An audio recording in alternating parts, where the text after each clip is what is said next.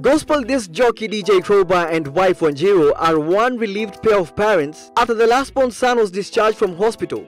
Crowbar's wife and their son were released from hospital on Sunday, February 23rd afternoon, 3 weeks after delivery.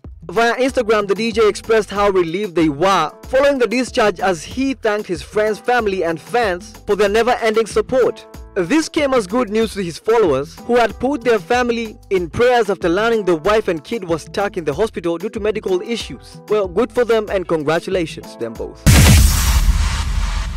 Kenya Film Classification Board boss Ezekiel Mutua has moved to ban the screening of a Hindu gay-themed film, which he termed worse than any other before it. The movie, which is extra careful of marriage, was to premiere on Friday, February 21st. In a statement, the Moral Police Boss said it was an insult to the Kenyan constitution, laws and culture of the people, taking us away from the family basics of the union between two people of different sex. In part of his own sentiments, the Moral Police Boss said those who wanted to watch the film should move to India.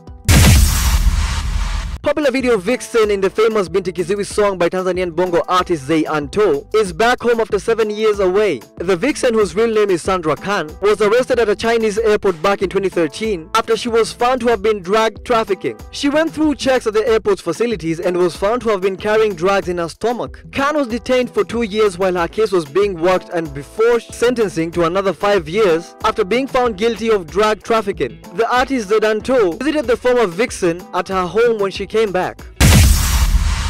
Sauti Sol have acknowledged breaking up with Crystal Asige, the only female artist to be featured in Soul Generation.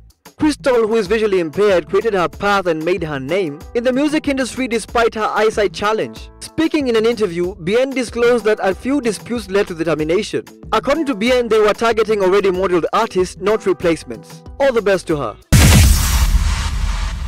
Kanye West has linked up with another A-list celeb who's just as religious as he is. Wondering who it is? Justin Bieber, who put his talents to good use at the Sunday service. The Biebs was a special guest this weekend at Kanye's latest gathering, which appears to have migrated indoors after almost a full year outdoor get-togethers.